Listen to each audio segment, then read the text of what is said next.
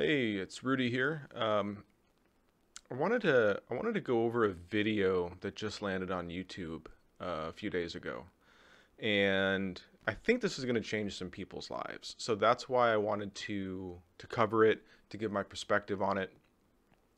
This is an update from a company called Neuralink. If you haven't heard of it, I highly recommend looking into it. I'll put some links into the description here. You can go check it out. It's co-founded by Elon Musk, who is the CEO of Tesla, well-known guy, makes the tequila that I have on this desk as well, probably his best invention yet. But he has got this other company called Neuralink, and they're specifically focused on creating brain-computer interfaces, which should which should really make you think about the direction of where we're going as a species and what technology is going to be like even 20 to 30 years from now at the rate of exponential growth. So, quick background. Neuralink was created to design an array of implantable electrodes. So they implant it into your skull, underneath the bone, and it's got these extremely thin electrode wires that go into the brain, and they read electrical signals that are taking place as your neurons fire. And they can write, which I don't think has been tested much yet, but they're testing the ability to read what the brain is doing. And this update that they gave is a sign of the progress that they're making, and it is frankly outstanding and further along than I thought they'd be actually at this point. So without further ado, I'm going to go through this. It's not that long of a video. It's like 3.5 minutes, and kind of give my commentary as we go through it. So let's watch. This is Pager. He's a 9-year-old macaque who had a Neuralink placed in each side of his brain about 6 weeks ago. If you look carefully, you can see that the fur on his head hasn't quite fully grown back yet. He's learnt to interact with a computer for a tasty banana smoothie delivered through a straw. Now, real quick, one thing that amazed me about this is I didn't even know that monkeys or primates could be trained to play video games. So that in itself is kind of cool. It's a neat little reminder that maybe we're not so far away from the other primate species as we'd like to think. The other thing that I think is important to note, and this is something that I kind of worried about and other people worried about, is, what's the treatment like of animals at the Neuralink labs?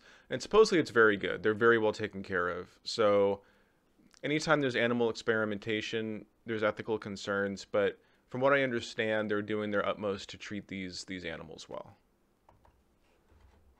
We can interact with the Neuralinks simply by pairing them to an iPhone, just as you might pair your phone to a Bluetooth speaker. The links record from more than 2,000 electrodes implanted in the regions of Pager's motor cortex that coordinate hand and arm movements. By the way, neural implants, it's not actually a new technology. They've been around for a while, and you might have heard of like the Utah array, which is, I think it's what they use to help Parkinson's patients stabilize the firing of neurons in their brain. So the idea of implanting electrodes is not necessarily new, but Neuralink is doing it in a way that's much more precise, can read a greater number of channels, so to speak, from the brain, and the implantation is done in such a way to minimize the possibility of bleeding in the brain, etc. So yes, it's been done before, but never to this level, never to this degree of precision. So this is definitely an exponential leap forward in the brain implant technology. Neurons in this region modulate their activity with intended hand movement. For example, some might become more active when he moves his hand up, and others when he moves it to the right. By recording from many neurons and feeding their activity into a decoder algorithm, we are able to predict Pager's intended hand movements in real time. First, we calibrate the decoder by recording neural activity as Pager uses the joystick to move a cursor to targets presented on the screen. As he's playing this game, we're wirelessly streaming, in real time, the firing rates from thousands of neurons to a computer. This is another big advance of Neuralink, which is even with an electrode that has a number of different channels to record from your neurons, it's impossible to get down to the resolution of detecting individual neurons. So what you get are spikes of signal in specific areas of the brain, little groups of neurons, and that can be measured. And then what Neuralink has done is basically deployed machine learning algorithms to decode exactly what is taking place, to separate the signal from the noise of all the activity that's going on in the brain. It's extremely advanced, and it's one of the main areas in which Neuralink is evolving this field.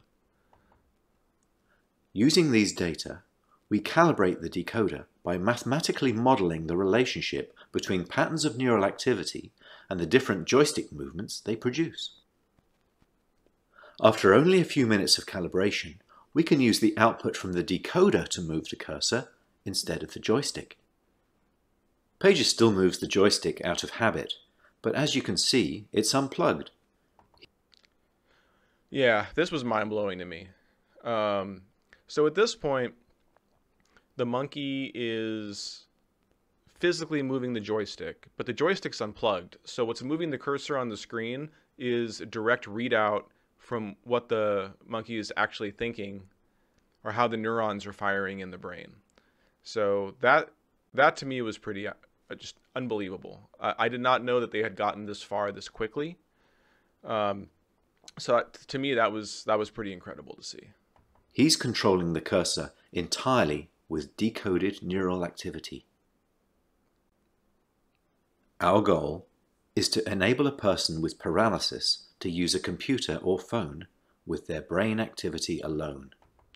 You could imagine a situation in which the output from the mental readout is then basically routed to a different set of electrodes implanted in your muscles. So if you had a traumatic spinal cord injury that resulted in paralysis, in theory, you could have mental signals bypass the spinal injury entirely and go directly from brain, let's say, to your leg muscles again, to enable someone to walk. So that's like the ultimate, well, one of the ultimate possibilities of this technology. Let's continue. Because they wouldn't be able to move a joystick, they would calibrate the decoder by imagining hand movements to targets. One of the things the Neuralinks allow Pager to do is to play his favorite video game, Pong. To control his paddle on the right side of the screen, Pager simply thinks about moving his hand up or down. We've removed the joystick altogether. Now that he's up to speed, let's increase the difficulty and see how well Pager can play with the Neuralink. You wonder if this is going to be becoming a League of Legends sometime soon. Maybe it would be faster reaction time than a keyboard, right?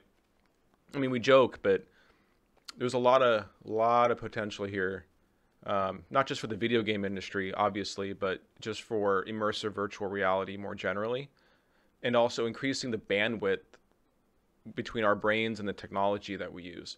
I also thought it was really interesting how apparently easily the monkey transitioned to not having to physically move its hand.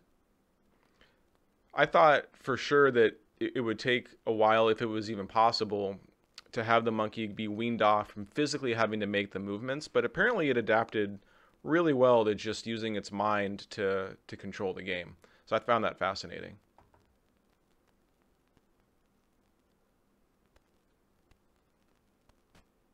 As you can see, Pager is amazingly good at MindPong. He's focused, and he's playing entirely of his own volition. I should get some of that banana smoothie. I bet it tastes pretty good. It's not magic. The reason Neuralink works is because it's recording and decoding electrical signals from the brain. Great game, Pager. And what better reward for a monkey than a banana? We still have challenges spanning many fields of engineering, so if you're good at solving hard problems and want to change people's lives, even if you've never worked with the brain before, we would love to hear from you. Yeah, nice little plug there. They're hiring skilled engineers and other types to improve that system. So, in conclusion, I think what we just witnessed is something approaching history because Elon Musk has stated that the goal of this program and this company is eventually to make full brain computer interfaces that could enable things like essentially like the Matrix, where you plug into a virtual reality. It could enable learning by having the information downloaded to your neurons directly. It could enable telepathy, so you could just think thoughts to other people and have that immediately, be received by another person. So just keep in mind, if you see that kind of technology show up in 10, 15, or 20 years, this is where it started. And this is where the real work is being done to do this. And it's scary. A lot of people are freaked out about this, and they worry about people getting their minds hacked and everything. And there's some legitimate concerns, but ultimately I think the benefit is going to far outweigh the potential risks, especially when you consider that as humanity develops stronger and stronger artificial intelligence, I think the only way the humans are going to be able to keep up is to join with that artificial intelligence or somehow integrate it so that it merges with the human conscience, with our values and our morals. And the only way to do that is with sophisticated interfaces like this. So let me know what you think. I'd be really curious to hear your thoughts. Hit me up in the comments. Um, this is really exciting stuff. So please let me know. We can have a conversation about it. As always, please like, subscribe, and hit that notification bell for me. I can't quite just instruct you to do that telepathically yet, so you'll just have to take my word for it. But I will see you for future episodes of Real Talk Rudy. Thanks. Bye.